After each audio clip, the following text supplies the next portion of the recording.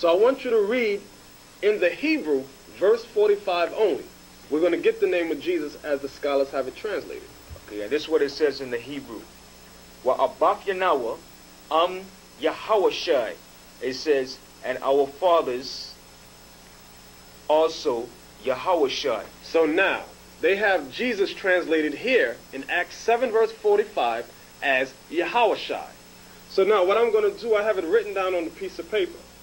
We're going to find out which of those two translations are the correct translation. Which is the correct translation? Okay. So in Acts chapter 7 verse 45, instead of Joshua, the scholars inserted the name Jesus. And in Hebrew, they have it translated Yahawashai, okay, with these characters here, which is pronounced Yahawashai. That's how you pronounce the name here. This is what's in Acts chapter 7, verse 45, okay? You have the Yah, Ha, Wa, Shah, and the I sound here, pronounced Yahawashai. That's in Acts 7, verse 45. However, in Matthew chapter 1, verse 21, they have Jesus translated Yahshua. Okay, as you see here, Yahshua. So now you have two different names for the name Jesus. Which one is the correct translation? Let's go to Hebrews chapter 4 and verse 8. Okay?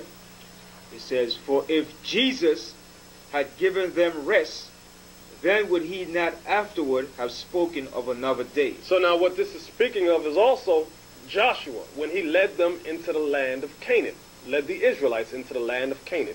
Here, once again, in English, they have the name Joshua translated Jesus. Let's read the Hebrew. Kaya alwa abayam Yahawashai. It's showing you right here, speaking about Yahawashai. Right, so now it says Yahawashai rather than Yahshua.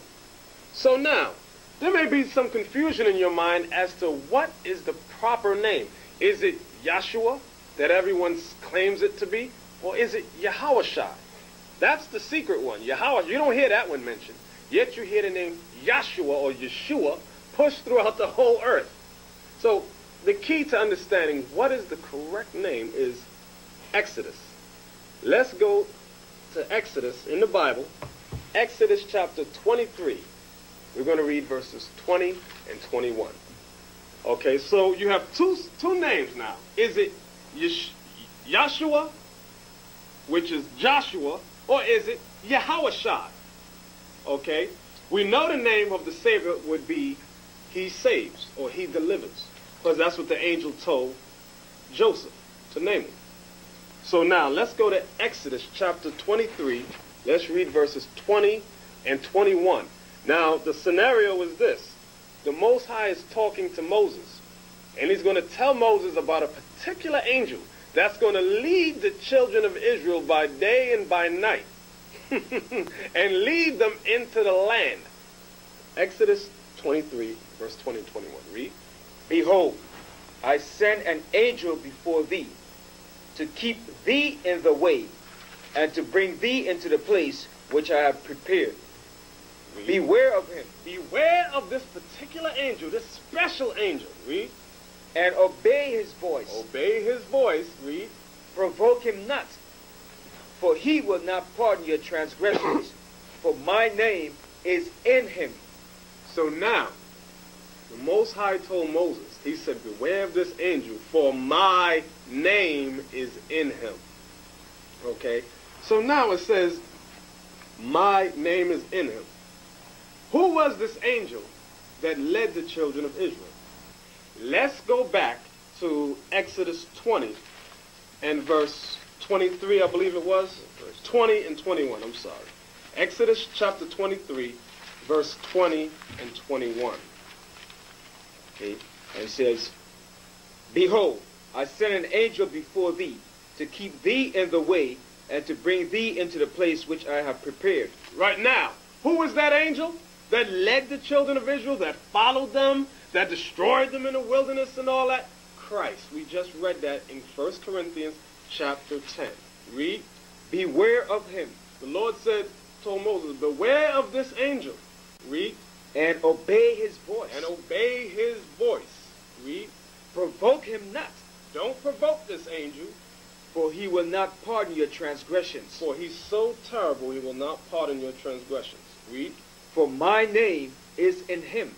For my name is in him. That's the key. That part right there is what we want. For my name is in him. So we know that this angel was Christ, whom you call today Jesus Christ. Okay? When it says, for my name is in him, it means the sound of the Father's name is in the name of this angel, Christ. So now, let's look at it again. First you got to know the name of the Father, as we proved already. What was the name of the Father? I'm going to pull up this white sheet of paper, and I'm going to show you. His name is Yahweh. Okay, as we proved. Yahweh is the Father's name, meaning he is. So now, the angel told Joseph that the name of the Messiah would mean he saves, for he would save his people. So the meaning is different. So in Exodus, when it says, my name is in him, it means the sound of the Father's name is in the name of Christ. So now let's look at the two names we've discovered for Jesus. Let's look once again in Matthew 1:21, where it said Jesus, it said Yahshua. The Father's name, the sound of the Father's name is not in that. Yahshua means he saves. When we went to Acts 7 and 45, the scholars translated the name Jesus Yahushua, just like in Hebrews 4 and 8. Is the name Yahweh, is that sound in the name Yahushua? Yes. Yes, it is. Yahushua. The sound, the first three characters give you the sound Yahweh. Then you have Shai at the end.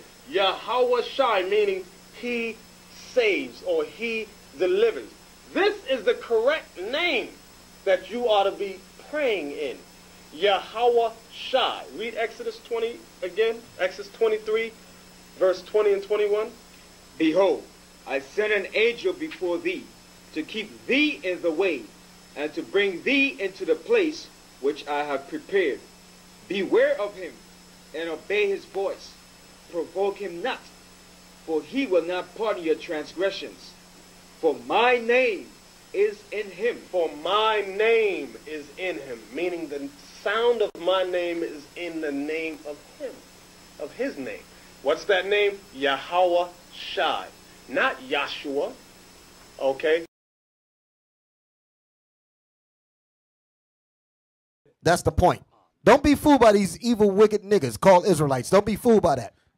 That's why I scorn when I hear somebody say Yahweh. As soon as I hear it, I know the spirit of evil is there. What's that name? Yahweh Shai.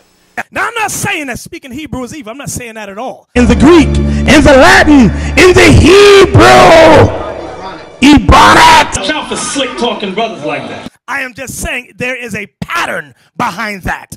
That's all I'm saying. Because our records, some brothers use it. I ain't got a problem with it.